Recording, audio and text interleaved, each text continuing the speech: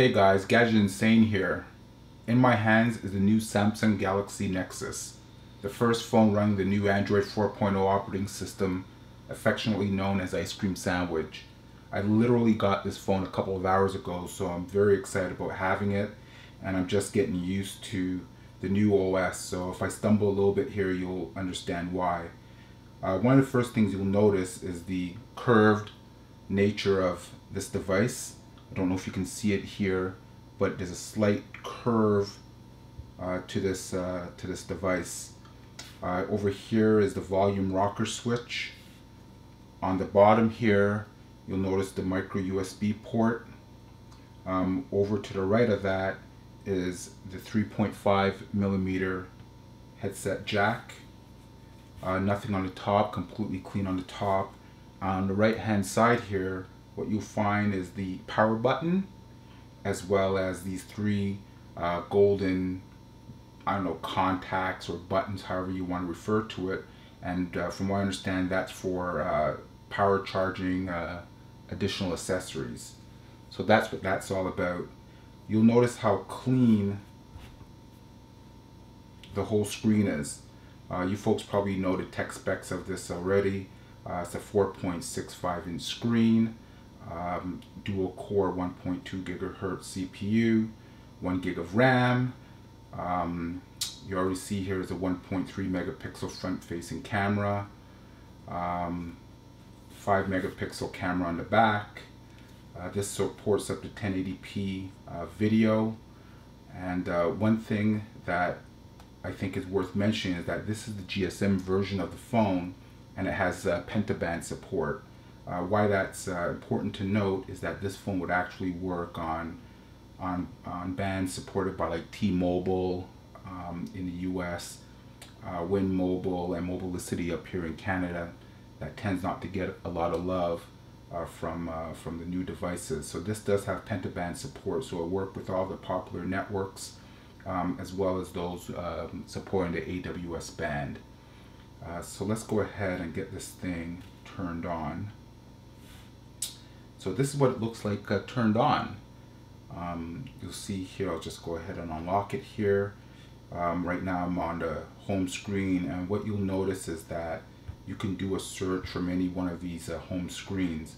Just for people who are not familiar with Android, this particular device supports up to 5 home screens. You can't add or subtract any, so you know that's another home screen there. So I'm at the end there, so that's 1, 2, 3, 4, 5, and I can't go any more. On each one of these home screens, I can obviously customize it to add whatever apps, app icons, widgets, whatever I like. I can customize the home screen to whatever I want. So if I go here, for example, and I hold on to the screen here, you'll see I'll get settings for changing things like wallpapers, live wallpapers, and so forth. If I go into settings here, you see a whole variety of stuff up in here.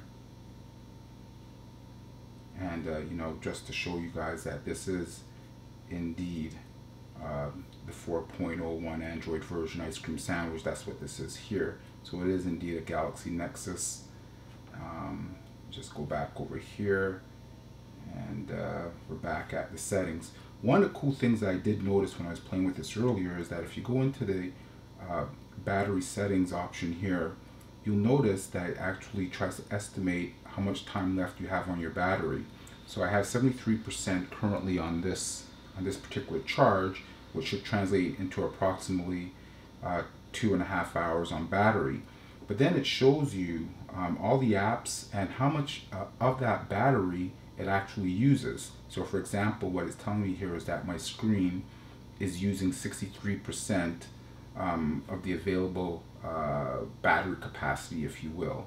The confusing part to me is I actually try to add up all these numbers, hoping that it would come to 100%, and let me just do here. So 63 plus 16 is 79, 79 plus 6 is 85, 85 plus 4, 89, 89 and 3, 92, 92 plus 3 is 95, 96, 97. So it doesn't quite come to 100%. And in certain instances, when I was playing with it earlier, it actually went over 100%. So I'm not too sure why it just doesn't equal to 100% at all times. So that's a question. If someone knows about that, can leave a comment on my blog later on. So going back home here, I'll just go through some of the applications. So this is the phone, and you see here 1, 2, 3. One of the cool things is that if you press these 3 buttons, so in various areas, whenever you're in an application, you see these 3 dots, if you will, that are spread vertically, and you click on it, you get additional settings. So in this particular case, it's context sensitive. Here I can add to contact, add a 2-second pause, and other settings. So these are other settings for the phone application. If I go back here, this is where all my contacts are, things like that. Over here is my call log. I haven't made any calls, so there's nothing in my call log right now. So if I go back to phone, this is what the phone application looks like. So go back home here. Again, the aforementioned, these are all my contacts. That's the contacts icon. Look how fast this thing is on the dual core CPU. Go back here. I'm just going to skip the middle one for just a brief moment. But you go in here, and this is your messaging app. So this is where you'll do all your text messaging and other messaging like that. And before I go to this last one, which is really cool, I'm just going to click on this for a second here. And this is your application tray. So you see all the available applications are on your phone. Now, one of the things that you'll see, and I'm just going here to another area for widgets. So not only do you see your applications, but you'll see also your widgets that you can place on your various home screens. And as I said earlier, you have up to 5 home screens that you can place these application icons and widgets on. A lot's going on here, but you see this icon up here? This is how you get to your Android marketplace. So it looks like they want to give the OS a lot more emphasis on the availability of the marketplace. So you see that's the marketplace there. You go for apps, and again, I'm just getting used to how this app works and things like that. So pretty cool so far.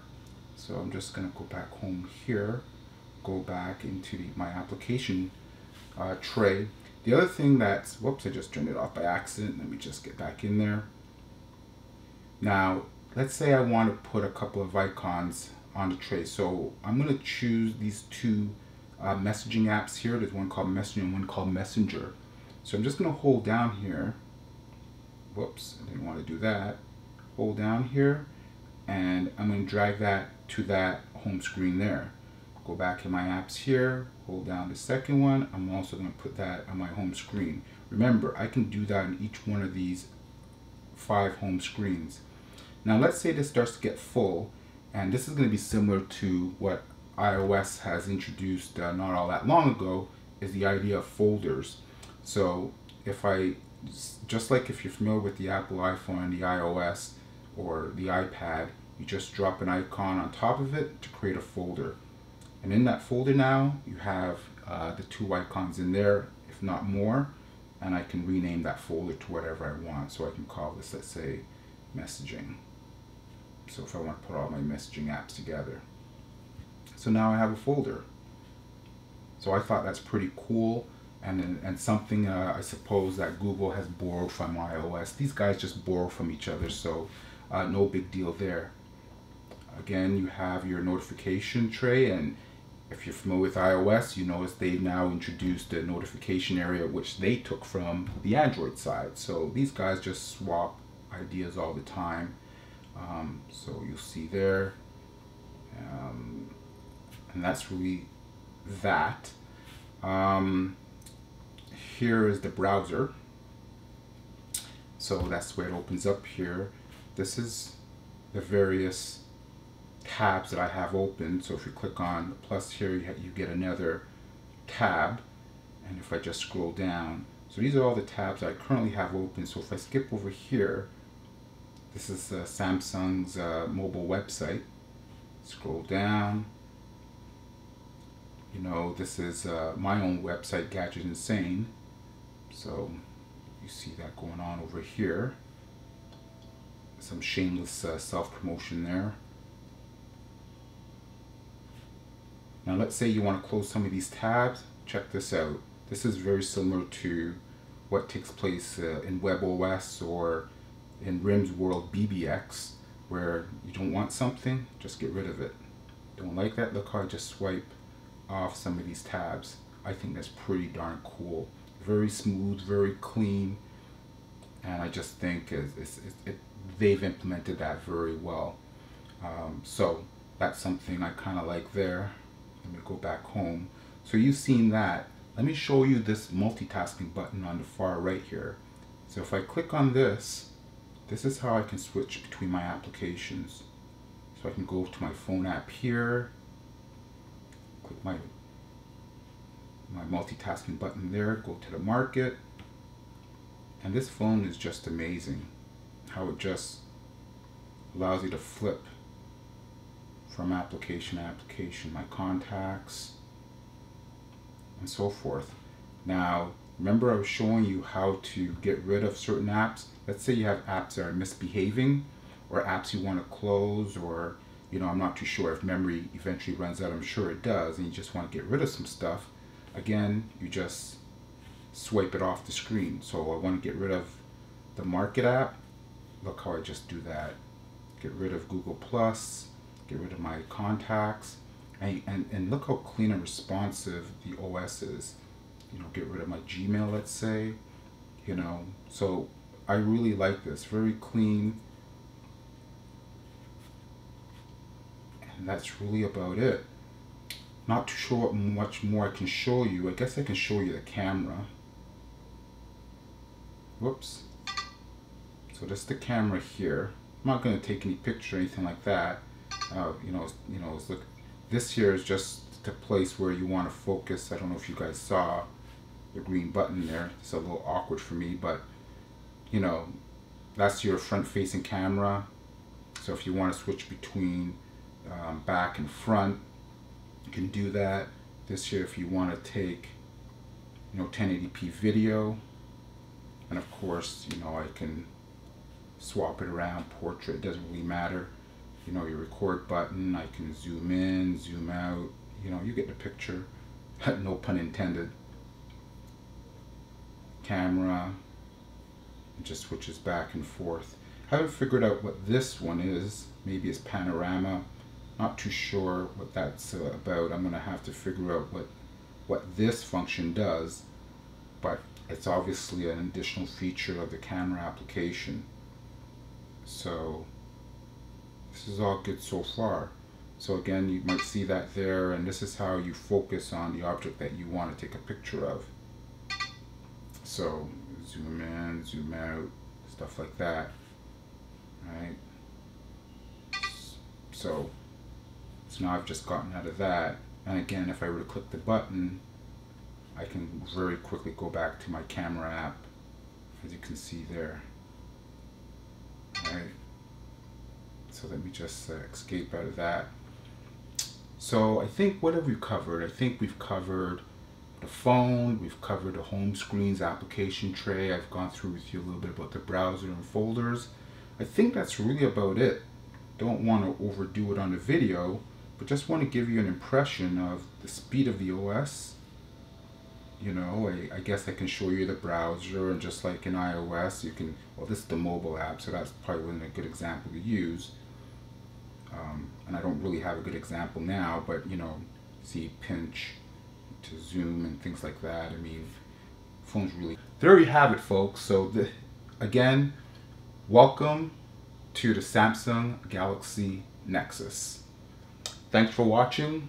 Gadget Insane. Peace out.